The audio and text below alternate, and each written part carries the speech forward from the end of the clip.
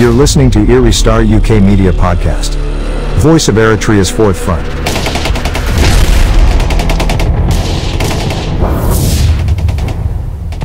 And now for regional, local, and national news. Weekly briefing. You are listening to EriStaruk UK Media Podcast. Voice of Eritrea's Fourth Front. Guidelines from the High-Level Task Force on COVID-19 in its statement of 16th of May last month. The High-Level Task Force on COVID-19 announced that the GO has decided for the launching of random and extensive testing to gauge the spread of COVID-19 in the country in a comprehensive and more reliable manner. In accordance with this guideline, the first phase of extensive random testing in various sections of Asmara was completed yesterday, June 2, 2020. The modalities of random sampling and testing were conducted jointly by the College of Medicine and Health Sciences and the National Laboratory. The random sampling and testing carried out fulfilled the standard criterion in terms of size of representative sample, urban density, demographic composition, gender, and other determinant variables. The tests covered 4,659 households, with one representative of the household undergoing the actual nasal and throat swab tests. The final result of the tests is the following. 4,658 of all tested individuals have been confirmed negative, while one woman was diagnosed positive for COVID-19. Subsequently, all immediate and indirect contacts of the patient, 13 individuals in total, were promptly traced and put in quarantine in accordance with established norms and practices. One of those quarantined is her husband, and he was later diagnosed positive for COVID-19. The overall result of the extensive and random tests conducted is encouraging. It corroborates the validity of the timely and comprehensive preventive measures that the GO has pursued from the outset. Nonetheless, we must recognize that the fight against COVID-19 is still at its early phase, for the following reasons. Although the random tests carried out are extensive in scope, they have been limited to Asmara only. As indicated in our previous statement, these tests will be conducted in border towns and villages, as well as in other places, in the coming weeks. In the long term, the tests will be ramped up for much wider coverage. Although flights to and from Eritrea have been stopped since the outbreak of COVID-19, travel to the country through land and sea routes continue unabated. As it happens, 5,270 individuals were put in quarantine in 81 centers established throughout the country in the past months. 3,477 of these were released subsequently after due processes, while 1,793 individuals still remain in quarantine in 45 centers. It is evident that this influx will continue even as necessary border control measures are taken. Globally, the spread of the pandemic continues to grow at an alarming rate. The rate of contagion is also growing daily in our region. For all these considerations, we cannot relax our vigilance. The fight against the pandemic must continue relentlessly and with the requisite vigor. And until the necessary comprehensive review and appraisal is finalized, the guidelines in force for the last 2 months will be eased incrementally. In conclusion, the High-Level Task Force on COVID-19 urges all citizens to maintain the commendable commitment and adherence to the guidelines that they have shown to date in the fight against the pandemic in the period ahead, and to rectify few breaches that have occurred intermittently, especially in marketplaces and at social occasion, burials, mourning, weddings, and at places of worship. The High-Level Task Force expresses its profound gratitude to all institutions who continue to work with full commitment to ensure success in the heavy task at hand, and to all citizens who are extending financial and in-kind contributions as well as other assistance to those in need in the fight to vanquish this pandemic. More contribution to bolster National Fund. Asmara, June 10, 2020. According to the daily report from the Ministry of Health, members of the PFDJ Cultural Affairs contributed 130,247 nakfa to bolster the National Fund to combat the spread of coronavirus.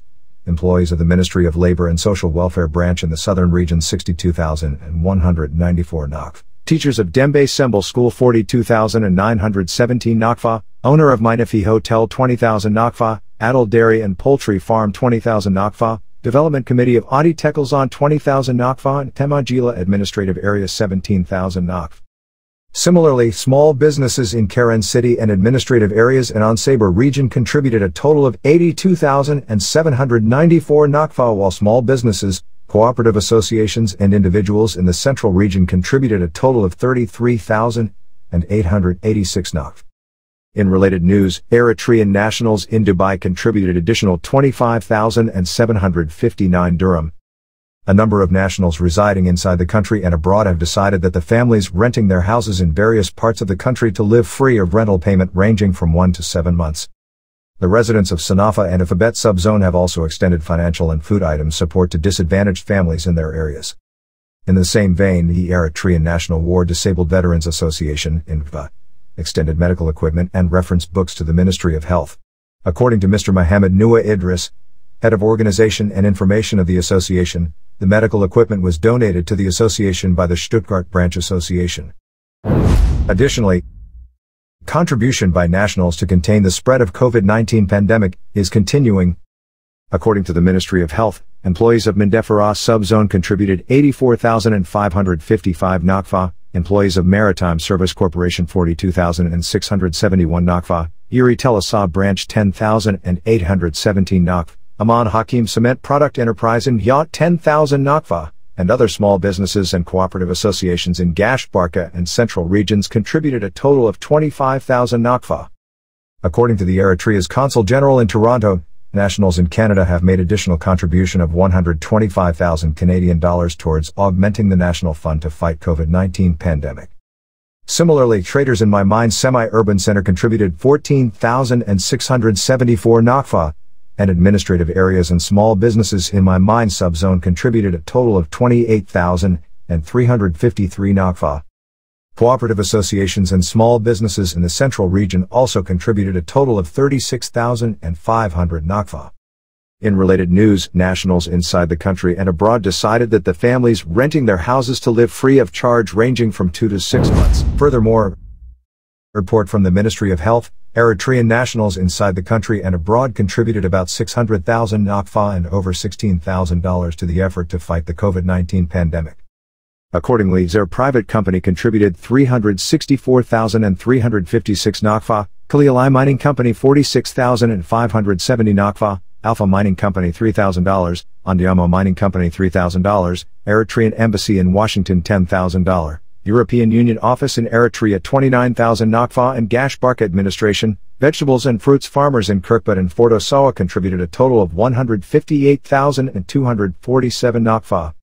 Small businesses in the central region contributed a total of 54,000 nakfa, while cooperative associations and small businesses in Gash Barka and southern region contributed 594,471 nakfa, and other individual nationals $8,200. Additionally, the residents of Dekamhare, Sorina, Adi K, Mai Aini, and Adikwala subzones have extended material, financial and food items support to disadvantaged families in their areas.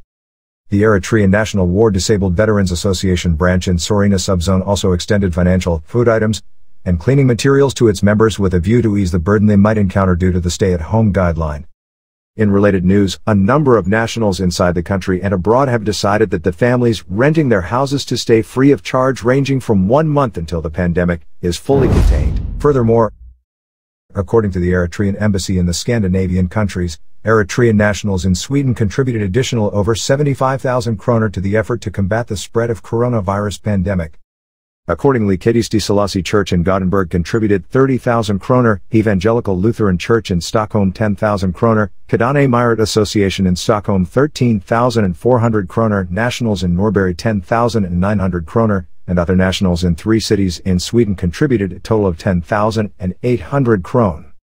Similarly, according to the Eritrean Embassy in Israel, Eritrean nationals in Israel contributed additional 173 shekel, while the Eritrean community in Israel contributed 200,000 shekels. In related news, a number of nationals in Sweden and Israel have decided that the families renting their houses to live free of rental payment ranging from 3 months to 1 year. And now for regional, local, and national news. Weekly briefing. You are listening to EriStar UK Media Podcast. Voice of Eritrea's forefront. Call for water, soil and environmental conservation. Asmara, June 5, 2020. The Ministry of Land, Water and Environment called for reinforced water, soil and environmental conservation. The call was made in connection with 5th of June World Environment Day. The World Environment Day is being observed for the 47th time under the theme Conservation and Development of Biodiversity at a time of coronavirus pandemic that is taking hundreds of thousands of lives throughout the world. Indicating that the food we drink, the air we breathe, the water we drink and the climate that makes our planet habitable comes from nature, the statement released by the Ministry of Land, Water and Environment pointed out that despite all the benefits that we receive from the planet, humans are being observed to mistreat it, and that is causing environmental imbalance and degradation of biodiversity, and as a result endangering the lives of human. The ministry further said that according to the study conducted, from the 8 million animal and plant species worldwide and from the so far identified 3,062 in Eritrea, 31% are on the verge of extinction and called for integrated effort for redressing the environment with a view to transfer it to posterity. Furthermore, the residents of administrative areas of Mafid, Eritrea and Kumhule Foro subzone are conducting water and soil conservation popular campaigns. The popular campaign that is being conducted in support of the eri-Halo project includes the construction of terraces and water diversion schemes.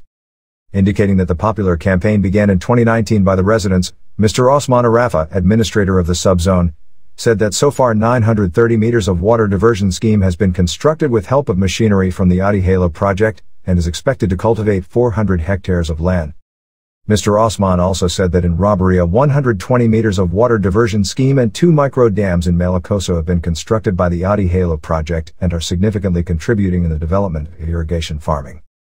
Mafid, Eritrea and Kumhule administrative areas are residents to 1784 families. You're listening to EriStaruk UK Media Podcast, the voice of Eritrea's Fourth Front.